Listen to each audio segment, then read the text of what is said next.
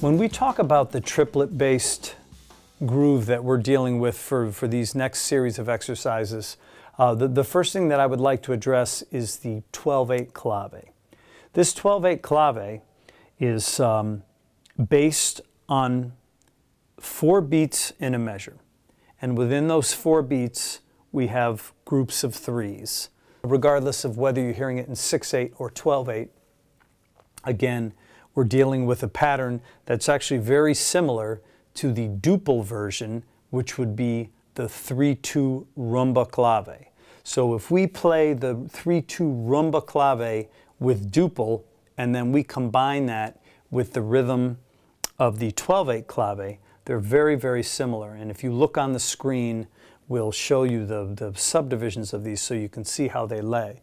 So if we were here, and we were thinking in duple, we're thinking triplet baku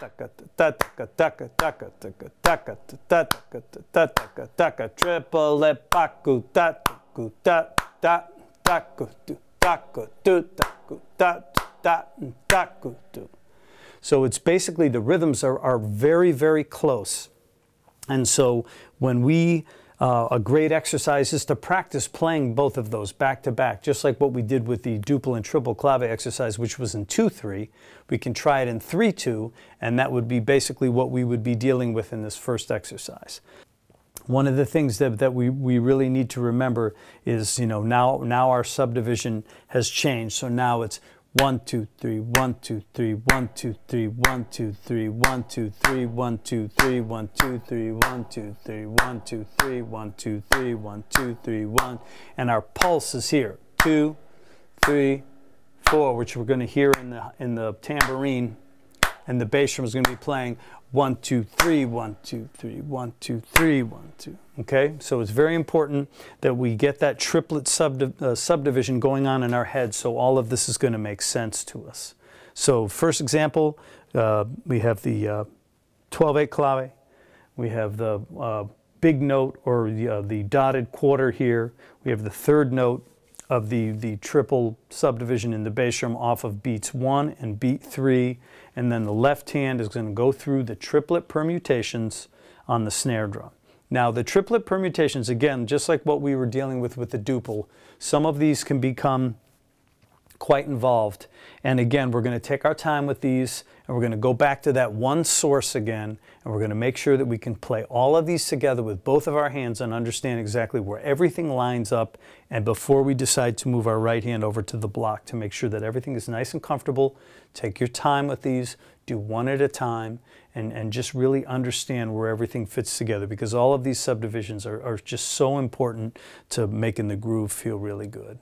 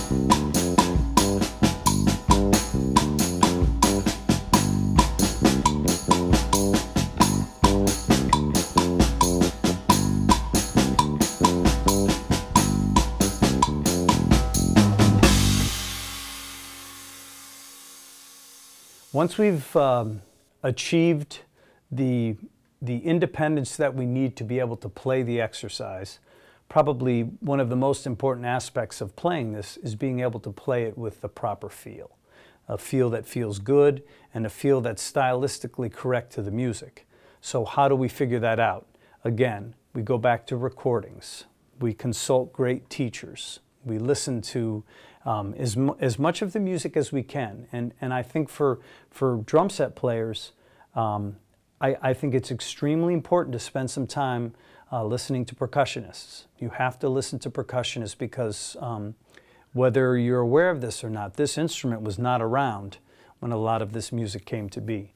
So we need to always go back to the source, and we need to hear, do you really listen to the phrasing? And then we want to try and get that phrasing into our playing. And then that way, especially like when you're playing along with the montuno, or if you're playing along with that 6/8 bass pattern, we can really get inside that and really make the groove swing convincingly with the feel that's proper to the actual groove. This is not something that happens overnight, and a lot of people can play grooves note perfectly, but they may not feel well because they're not really, they're thinking of it when we were using the word grid. The grid might be a little too square, and maybe we want to make the grid sort of off-center just a hair to try and get some life into the groove. It's very important. It's extremely important to be able to play things perfectly, but when we use the word perfect, perfect also includes having a great feel and a great sound.